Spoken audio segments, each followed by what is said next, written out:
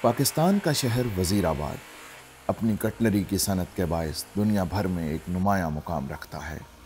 यहाँ के हुनरमंद हाथ अपनी मेहनत, काबिलियत और महारत की बदौलत ऐसे शाहकार तराशते हैं जिनका कोई सानी नहीं। वज़ीर ख़ान को शाहजहां ने वहाँ पे भेजा एक गवर्नर के तौर पे, तो शहर का ना ज़रा हुलिया तारीख़ में आना शुरू हुआ। कटलरी के साथ साथ एक और दिलकश और कदीम फ़न भी इसी शहर में मौजूद है जो इस शहर को बाकी शहरों से मुमताज़ करता है, और वो खंजर और तलवार साजी है।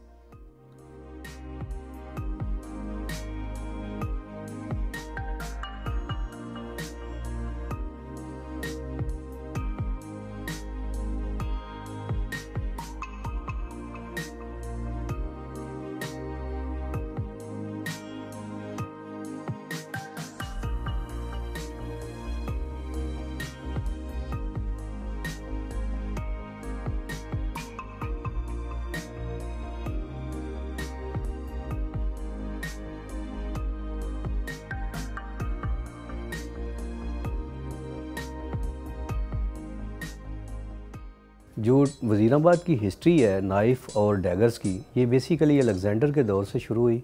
जब वो पोरस के साथ लड़ता हुआ दरिया जेलम के पास पहुंचा, दरिया जेलम से आगे पहुंचा, तो उसके जो सोर्ड्स के हैंडल थे वो लकड़ी के, वो टूट गए, वो रिपेयर होने के लिए जो है ना बेसिकली ज़रूरत पड़ गई। अलेक्जेंडर ने अपनी सोर्ड जो थी रिपेयर के लिए इधर भेजी, तो वहाँ से ये इंडस्ट्री जो है ना शुरू हुई। खंजर के बुनियादी तौर पर 3 हिस्से होते हैं। एक इसका फल यानी ब्लेड, दूसरा दस्ती, जबकि तीसरा इसका खौल यानी कवर है। एक खूबसूरत खंजर अपनी तकमील को पहुंचने तक मुख्तलिफ मराहिल से गुजरता है।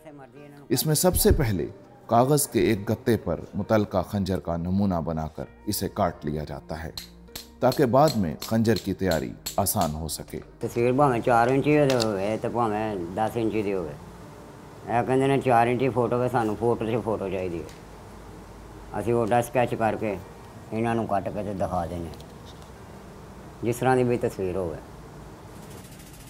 स्टील की बड़ी शीट को पहले छोटे हिस्सों में काटकर मुतलका खंजर की शक्ल हाथ या मशीन की डाई की मदद से काट ली जाती है।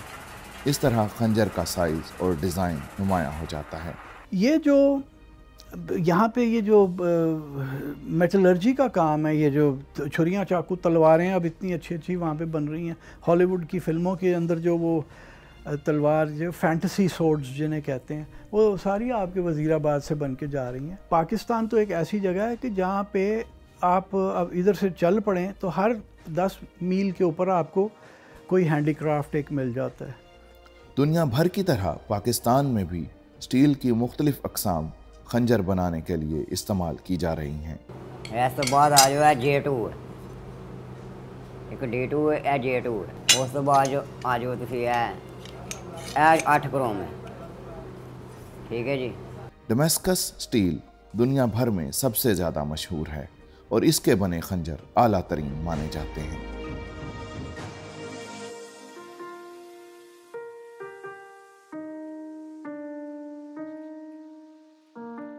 डमस्कस स्टील के खंजर में दरअसल 1000 स्टील की तहें होती हैं जिनको बार बार गर्म करके कूटा जाता है, जिसे फॉर्जिंग कहते हैं, जिससे इसमें धारियां नुमायां हो जाती हैं।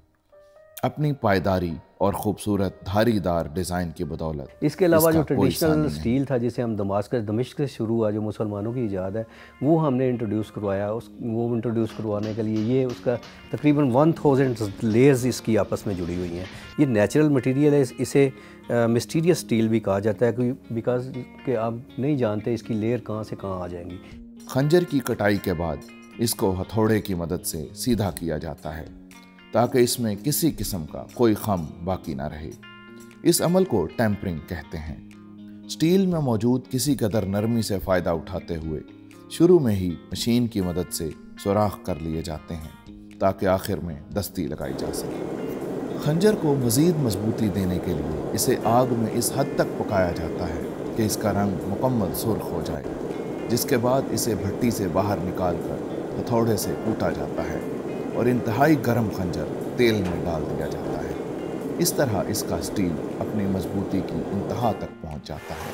टेम्परिंग के बाद खंजर को मशीन की मदद से रगड़ा जाता है ताकि इसकी सतह हमवार और मुलायम हो जाए।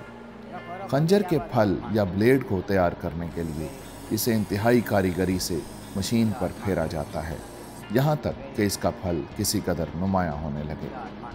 खंजर की दस्ती इसकी नफासत और खूबसूरती में अहम किरदार अदा करती है। हैरानकुन बात यह है कि प्लास्टिक या लकड़ी के अलावा हिरन और बारहसिंगे के कीमती सींग भी इसकी दस्ती बनाने के लिए इस्तेमाल होते हैं। कैमल बोन है, ये सारा काम हैंडक्राफ्ट जो हुआ है कैमल बोन के ऊपर हुआ है।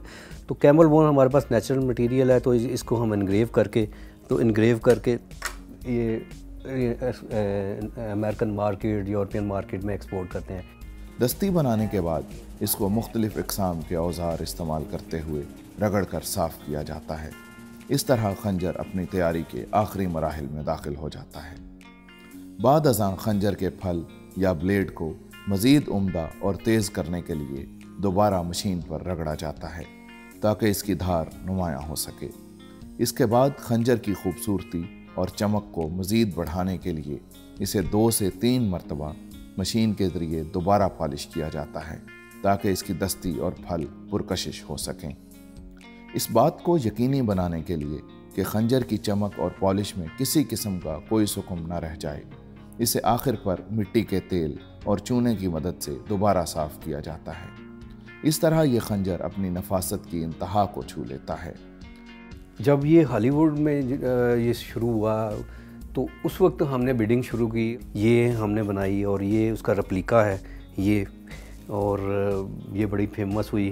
ये फुल उसकी लेंथ की सोर्ड और काफ़ी हैवी है, तकरीबन 7 to 8 kg की। ये बहुत ज़्यादा सोर्ड जो है वो ये फेमस हुई।